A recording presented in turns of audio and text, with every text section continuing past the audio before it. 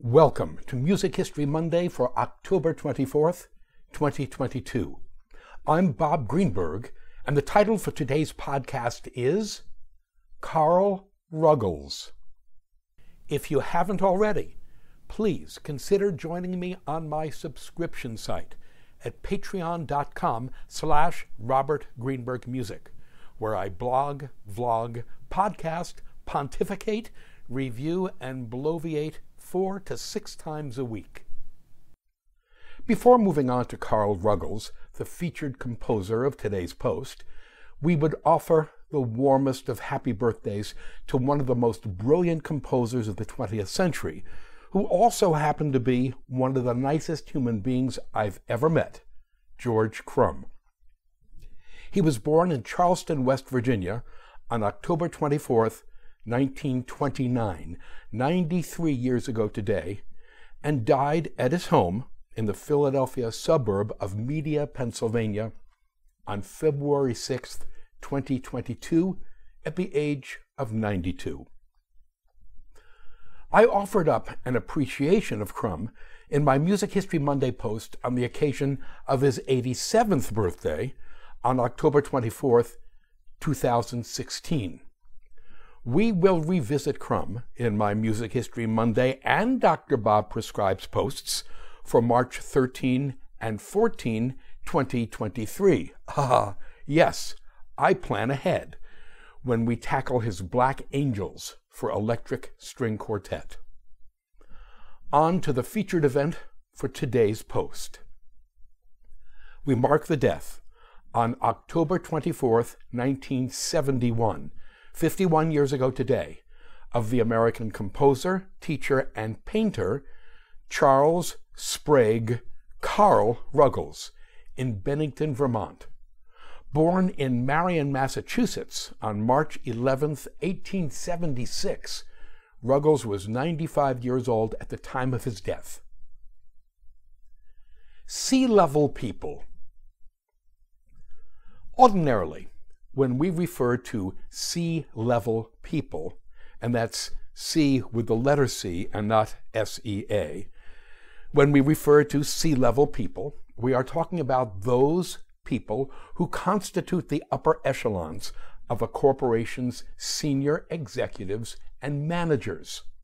C means chief, and such C-level individuals include the CEO, Chief Executive Officer, CFO, Chief Financial Officer, COO, Chief Operating Officer, and CIO, Chief Information Officer.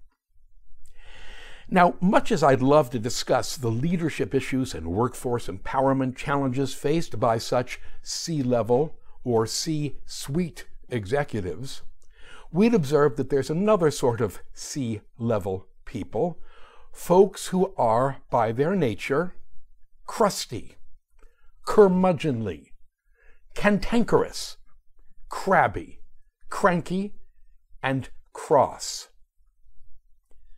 Let us now get a bit more specific. Let's talk about C-level composers. By the way, this isn't to say that the individuals on the following list of C-level composers didn't have good reason to be the way they were, that they didn't have hearts of gold and various saving graces, and that they weren't capable of the warm and fuzzies. Just that on a day-to-day basis, they could be crotchety. Ludwig van Beethoven, 1770 to 1827. Giuseppe Verdi, 1813 to 1901. Johannes Brahms, 1833 to 1897. Charles Ives, 1874 to 1954. And Carl Ruggles, 1876 to 1961. Those people in the know will wonder why I didn't put the American composer David Diamond, 1915 to 2005, on this C-level composers list.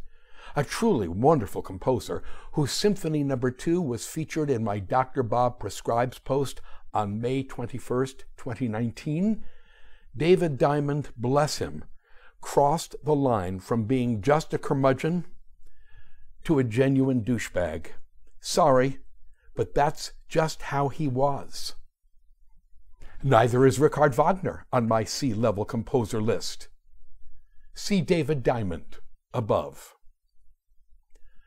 Carl Ruggles, he changed his first name from Charles to the German equivalent of Karl out of his love for things German, was of that generation of American modernists, which included his friend, Charles Ives, who were bound up in a dissonance equals machismo thing. Born in New England, as was Ives, in 1876, Ruggles grew up at a time when real American men weren't professional musicians, a career considered fit only for foreigners and effeminates. The result was an overcompensating, exaggerated machismo on the part of both Ives and Ruggles, both of whom felt that purposely pretty music, like that of Debussy, for example, was the compositional equivalent of a limp handshake. Instead, they each cultivated edgy, chromatic music that, in their own minds, reinforced their masculinity. A telling story. On January 10th, 1931, a concert was held at New York's Town Hall. Conducted by Nicholas Slomninsky, the concert was underwritten by Ives, who was a wealthy C-level insurance executive, to the tune of $1,500, the equivalent of over $29,000 today. Among the works on the program was the premiere of Ives's Three Places in New England, and a performance of Carl Ruggles's Men and Mountains. We will allow Ives himself, writing here in third person, to describe what happened at the concert. Quote, "At this concert, he, Ives, sat quietly through the boos and jeers at his own music.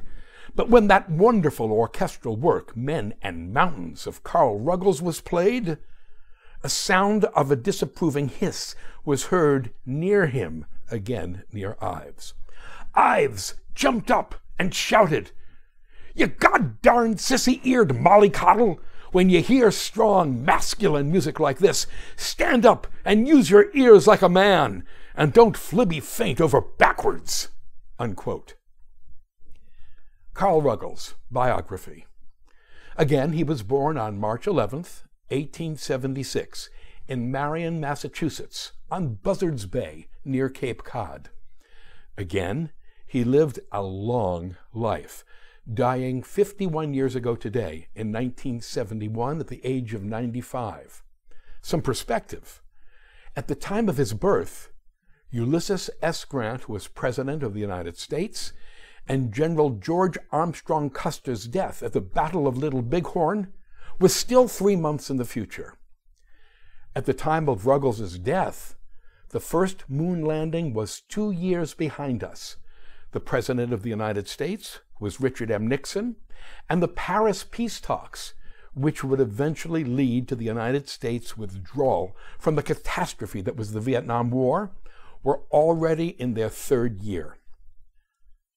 The young Carl Ruggles is described by musicologist Ralph Kirkpatrick as having been, quote, "a practical fisher boy and an instinctive fiddler," unquote.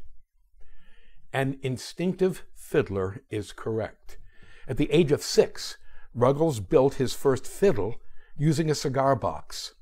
His mother, who was, we are told, a gifted soprano, sang to him constantly, and it was her repertoire of Stephen Foster songs, folk songs, and church hymns that became young Carl's violin repertoire. He received the gift of a quarter-sized violin from a local lighthouse keeper, on which he continued to play by ear. Quote, "I began to play hornpipes and gigs by ear. I couldn't read a note. People would come for miles to hear me play those hornpipes." Unquote. In 1885, President Grover Cleveland spent the summer there in Marion, Massachusetts. The 9-year-old Ruggles was at the time in the habit of giving what were called roadside performances. Cleveland attended one of Ruggles's performances, during which the First Lady, Rose Cleveland, played a series of duets with the boy.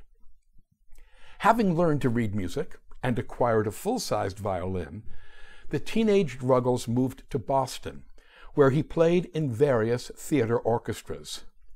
Crusty as always, Ruggles later recalled in particular the Keith Theater Orchestra, quote, "They had the feeling to go for the right note, whether it was on the page or not. That's a gift. Compared to the Keith Theater Orchestra, the Boston Symphony men weren't worth a damn," unquote. It wasn't until his mid-20s that Ruggles sought out what formal musical education he had, studying violin with a well-known local named Felix Winternitz and composition with Harvard's own John Knowles Payne. In 1906, the now 30-year-old Ruggles married a contralto and choral director named Charlotte Snell.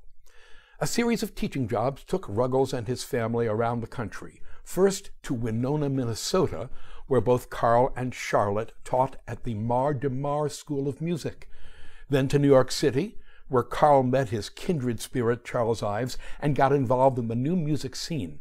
Between 1922 and 1933, Mr. Ruggles was active with Edgard Varese in the International Composers Guild and the Pan-American Association of Composers. Finally, it was off to Florida, where Ruggles taught at the University of Miami from 1938 to 1943. All the while he composed, albeit slowly. Slowly, like glaciation. Slowly, like plate tectonics.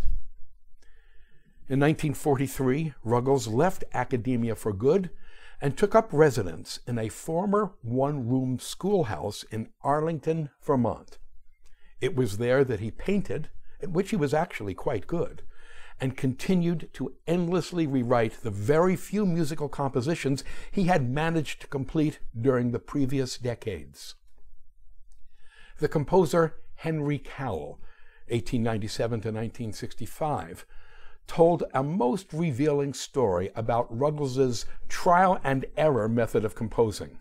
Cowell found himself standing outside Ruggles's schoolhouse studio. Why he was standing outside, we do not know. Perhaps he was politely obeying the sign posted by Mrs. Ruggles on the front door, quote, "No admittance. Do not knock until 1. Then come in and stay as long as you like," unquote.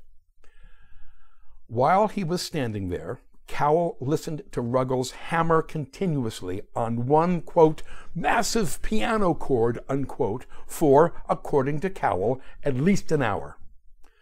On finally being admitted to the schoolhouse/studio, Cowell asked Ruggles what he was doing with that chord. Ruggles's reply, quote, "I was giving it the test of time," unquote.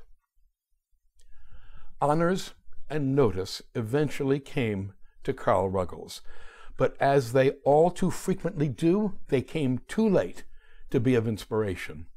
In 1963, at the age of 87, he was elected to the National Institute of Arts and Letters.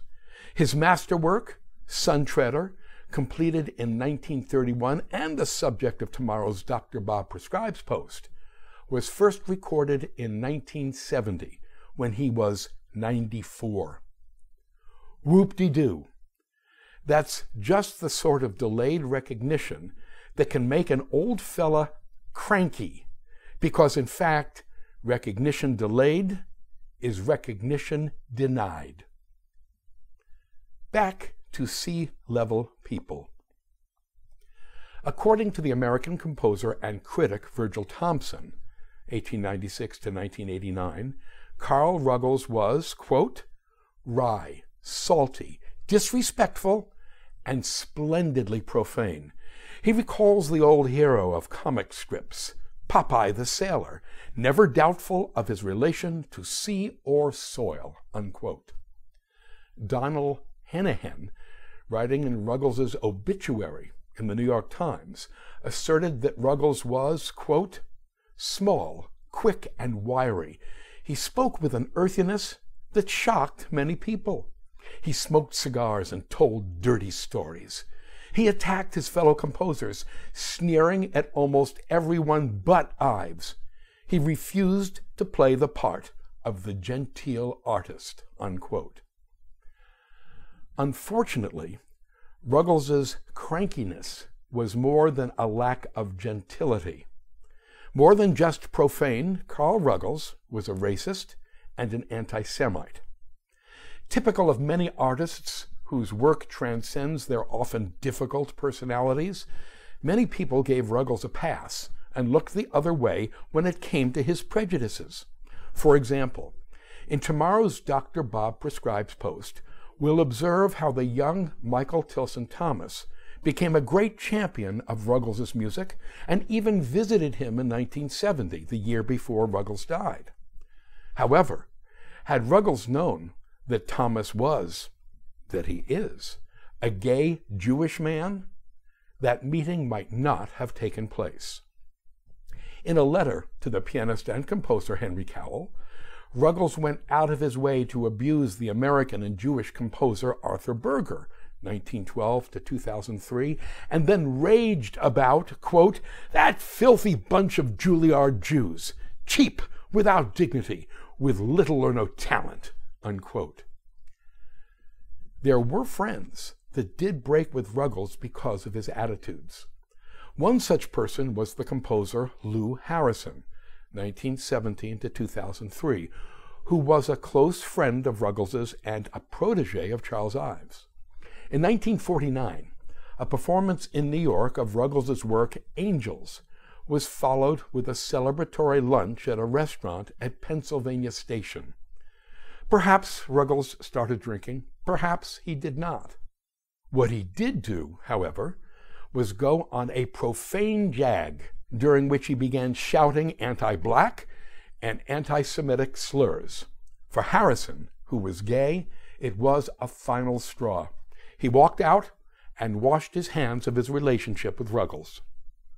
Okay, so we acknowledge it. Carl Ruggles was a C-level composer, someone capable of being a first-class creep. But I am honor-bound to point out that not one of us, myself included, want to be remembered for our worst aspects.